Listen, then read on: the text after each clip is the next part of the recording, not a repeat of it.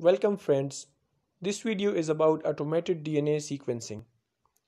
In the previous lecture, we have discussed Sanger method of DNA sequencing, also known as dideoxy method or chain termination method of DNA sequencing.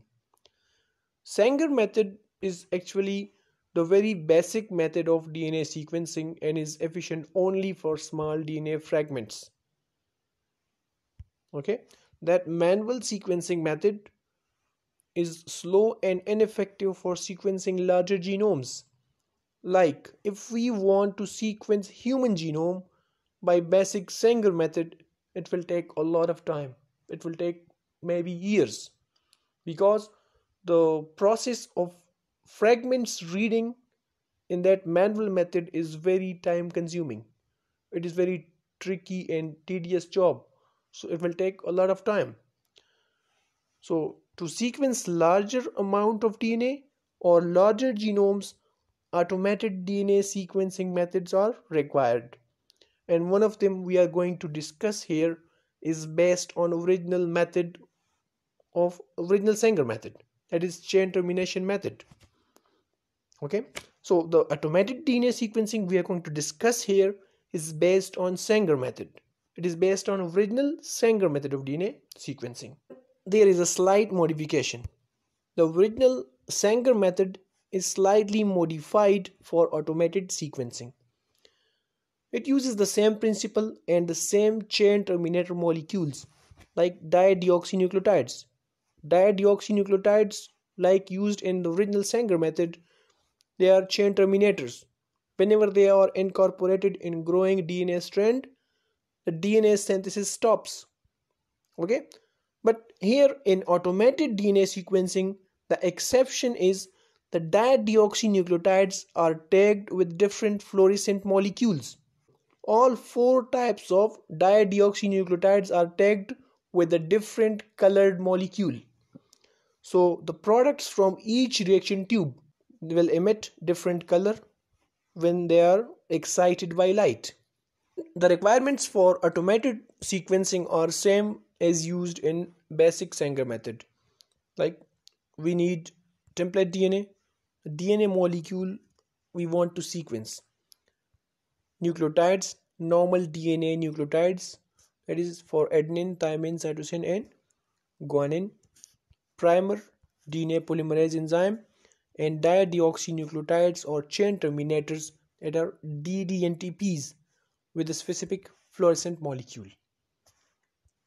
So all these components are put in 4 reaction tubes, each with a different chain terminator molecule. Like we have tube 1 in which the chain terminator is adenine nucleotide or adenine nucleotide, dideoxy adenine nucleotide. In tube 2, let's say we have dideoxy thymine nucleotide as a chain terminator. In tube 3, we have dideoxy cytosine, and in tube 4, let's say we have dideoxy guanine nucleotide as a chain terminator. So all the components except chain terminator in 4 reaction tubes are common. The trick here is to produce all possible sized fragments of the template DNA or complementary to the template DNA. Let's say, for example, this is the template DNA which we want to sequence. This is the DNA of unknown sequence. Let's say these are 4 nucleotides. So in 4 reaction tubes we produce all possible sized fragments complementary to the template DNA. Like a fragment may be a single nucleotide, or a fragment may be 2 nucleotide long, another fragment produced will be 3 nucleotide long, and another fragment will be full stretch of the template DNA or 4 nucleotides. After carrying out DNA synthesis in 4 tubes, all the reaction products are mixed and electrophoresed together in the same lane on gel electrophoresis. And this type of gel electrophoresis is known as capillary gel electrophoresis, because here a capillary tube is used, a very narrow lane is used for electrophoresis for separation of DNA fragments. The fragments are separated according to their sizes. As we know, gel electrophoresis separate fragments according to their sizes. The smaller the fragment, they will go for test toward the positive pole, and the larger fragments, they stay behind, they stay on towards the negative pole. Okay. At the bottom of gel, a laser beam illuminates the fluorescent ddNTPs, that are dideoxynucleotides. Dideoxynucleotides, which are tagged with a fluorescent dye, they are illuminated by a laser beam, and the color emitted is detected by a detector. The detector identifies the color. Okay, the color information then passes to a computer, and the computer is programmed to convert the color information to base sequence or DNA sequence. Okay, for example, if we have tagged dideoxycytosine with a blue color, then the blue color means that here the fragment is terminated with dideoxycytosine. Likewise, green color may indicate adenine, red color may indicate thymine, and yellow indicates guanine. You can see here how automated DNA sequencing actually works.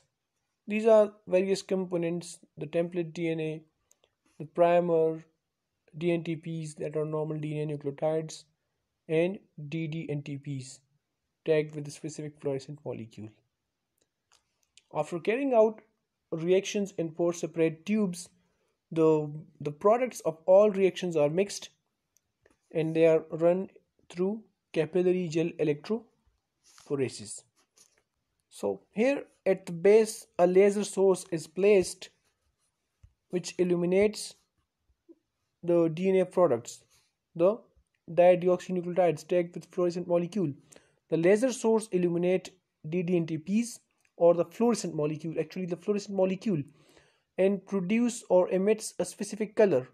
Let's say dideoxyadenine is passing by, and adenine is tagged with, let's say, green color. So a green color will be detected on this detector. Okay, this detector is connected to a computer, and this computer is programmed to convert the color information into the DNA sequence. You can see here the computer create this chromatogram. The peaks, every peak is representing a specific nucleotide. Okay, so this is how we sequence larger genomes. The reading step is automated by using color molecules, fluorescent molecules. So this was all about automated DNA sequencing.